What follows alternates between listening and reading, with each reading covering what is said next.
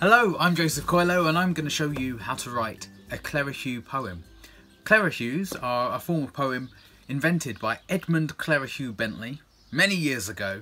It's a short kind of biographical poem normally about a famous person, but you can also write them about characters from books.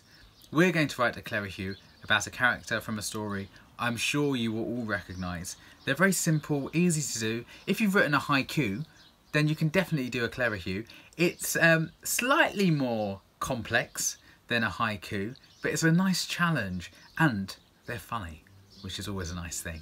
So I wish you the best of luck writing your clerihew. Hello, Joseph Coelho here, showing you how to write a clerihew. Now, a clerihew is a form of a poem. It's a very short poem, it's only 4 lines, so it's a short kind of poem, but they're fun to do. They're often about people, about characters.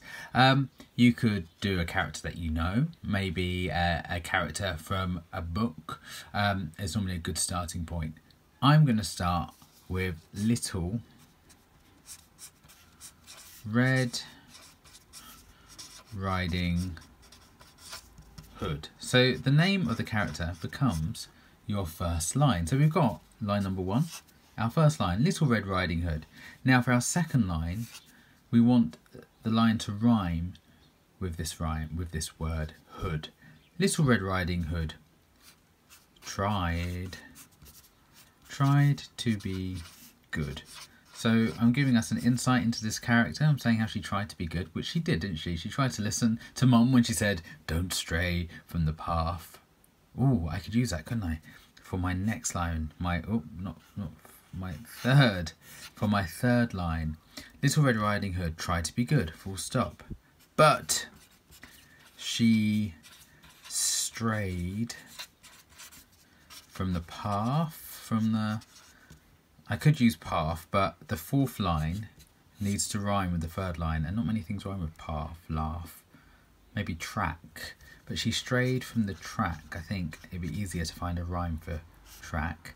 But she strayed from the track and became a wolf's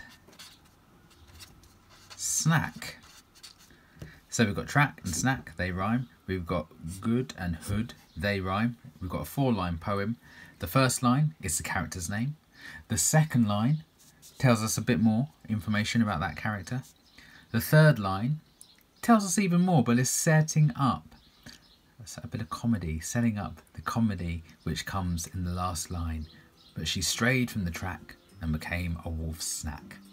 If you do those 4 things, 4 lines with 2 rhymes, hood and good, track and snack, telling us a bit about the character, you too can create a clerihew. I wish you all the very best creating your very own clerihew. Well done. Good luck.